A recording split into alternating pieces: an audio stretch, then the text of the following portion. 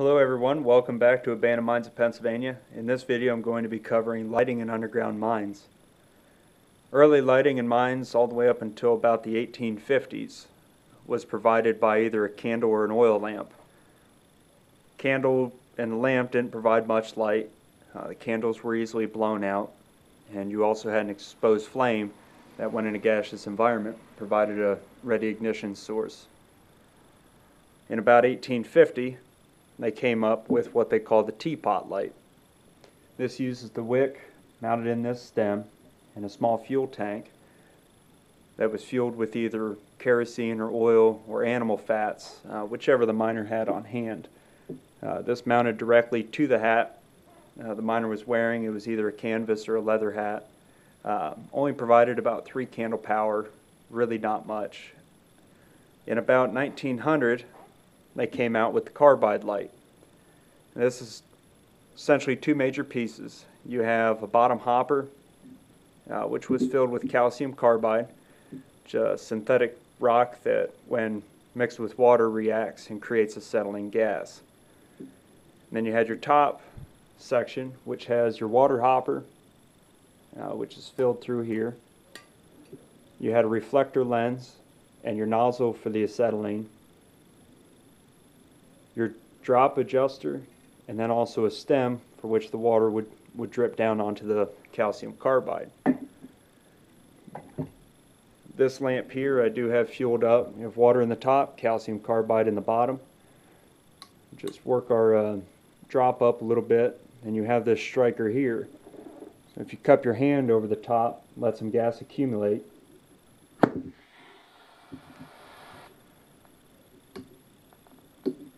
Bright. I'll turn that away so the glare is not as bad. The more drops that you had, the more acetylene produced, and the brighter the light. Miners would carry extra calcium carbide with them, refuel as they go, and then anywhere in the mine there's water to fill the hopper with. These were also mounted on the hat, but the same issue as previous lighting, you had an exposed flame. Like we talked about in the first video, you have your permissible mine safety lamp, which is safe in gaseous environments, but provides very limited lighting.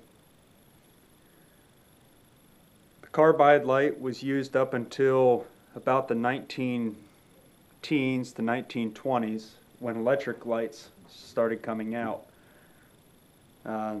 They just used a hard hat or helmet mounted light connected to a battery pack with a cord. This is a more modern light. This uses LEDs. Run for anywhere from 8 to 12 hours on a single charge.